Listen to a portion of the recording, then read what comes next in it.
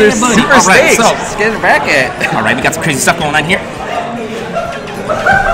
So we got Kirito and what? Constable Lemon? Constable Lemon. New guy, I haven't seen him. He's actually really solid. Is it? Good, I hope so.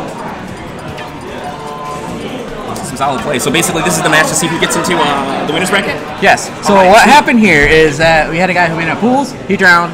We had two guys that actually won sets in their pools that drowned, so they're getting a chance to make it into the bracket. All right. I want to see some blood, sweat, and tears in this matchup right now. I want to see some crazy things. Oh my gosh, that's a good start. That's a great start. But we got Ike versus Game & Watch. Let's do this. Ooh. I'm super excited. This is the kind of jank I've been waiting for all afternoon, you guys. Like, I'm ready to watch it. I'm ready to see something crazy happen. I want to see nines. I have never seen this matchup before too, so this is gonna be weird. You know, I want to see everything.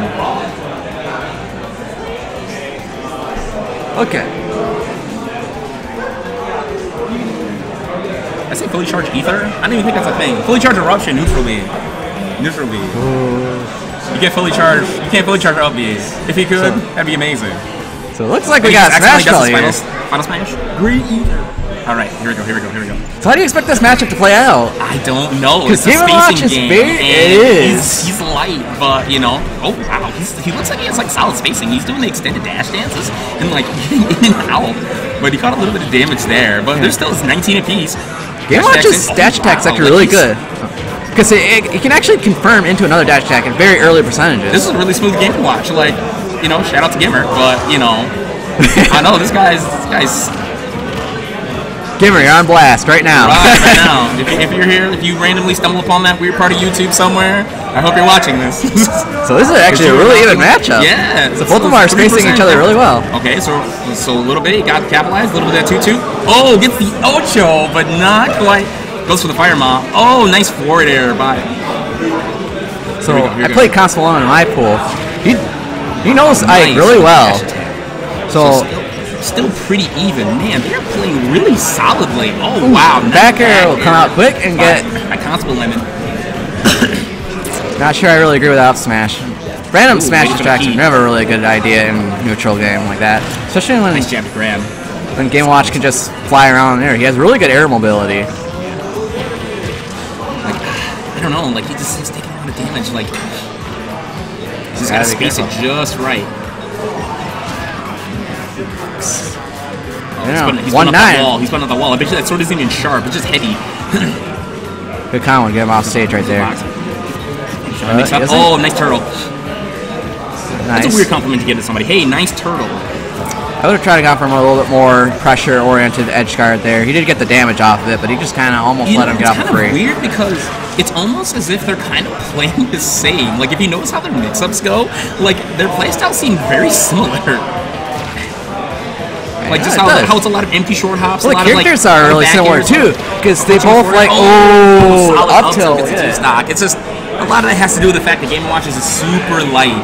So either he may have to go with a better stage or just make a character all together. It doesn't get so they knocked around by it. Seems like their playstyle is very similar. The characters are very similar, too, because they like to space out in the air a lot in neutral camp. Okay, but I mean, I guess a lot of characters do that, but I mean, I guess it just seemed like their motions were very, very similar. It was a lot of empty jumping, looking for grabs, looking for back airs. Like, it was, see, he goes to the switch. He's going to try to zone him out. I agree with that. That was a smart choice. But I mean, it's definitely possible to get somebody off of like a Game & Watch, like gimmick type first situation because nobody really plays against that. So, but I think he made the right call here. And again, Lucas, I have not seen any Lucases around here. Oh, but I agree with this counter pick. Yeah, he's just gonna try to wall him off those PK fires. So he's gonna want to be careful with the platforms there. I would have probably gone for a more flatter stage. Nice neutral air. Try to get the grab. Thought he was gonna go back for the. Oh, nice down air to forward smash. So up throw to, oh, nice forward air, up air. Trying to close that gap a little bit, but those PK fires are really kind of putting in work there. Oh, missed read the DI wrong a little there. Using that PK fire, just like stay out of my zone, please. He's definitely doing a whole lot better. Lemon's out there, so closing the gap about a what 7% or no more than that. Oh, now it's only 1% difference. That's so unfortunate too, because that was such an even set. Yeah, I mean, you gotta recover from that one. I know he can still do some stuff though. Oh, He's most not definitely. out yet. Oh, that was so smart. That was so incredibly smart. You got him where the nice side smash. He can capitalize here. He can capitalize. Oh, but he used this IB to get back on, just enough to put enough pressure, so he really couldn't do anything about that. We got John Cena lurking on the side. You gotta tell him to get lost a little bit and tell him that his hat's silly. But back to the match. Uh-oh, misses the grab. There's a jab. Oh, nice read on the roll. Okay, let's see if he's gonna go with the big play. Watch out for the back air. It's incredibly powerful and incredibly fast. I want to see this Lucas do something amazing. He almost had him with that up smash. It was the right idea. Oh.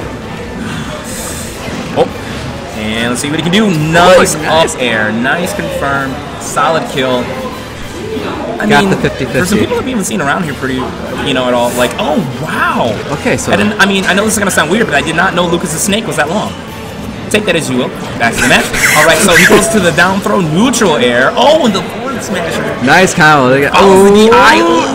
Up smash left him. Not a very smart... Okay, misses the grab. Oh, nice back air by Constable Lemon. It's coming through. Trying to find an opening. Kirito's got to play smart. Can't fish no, I think he went for the pivot grab. I think it was the input air. Oh, catches the forward tilt. Awkward DI, but he's still good. Oh, that was smart. Chase him out. Oh, not again. Yet. Reset the situation. Yep, he's got to play patient. Okay. Nice. Smart. You gotta space himself correctly. Yep. He's got the rage, so he can rack up damage, but he just gotta watch out. Right. Quick question: how focused is a jab? I feel like that's kind of fast. It is. Oh, went for the counter. If that was Marth, I feel like that would have happened. So too close. Oh, he tried to read too. He got the read and the dash attack. Oh, he tried to read the super duper feature on that dash attack. But solid play by both characters. That was still really good. That was really good. Kirito set. Kirito played it out. That was a good set. That was a really good set. I enjoyed that. And Constable Lemon will make it out of sudden death into bracket. All right. Which is where we are going next very soon. So.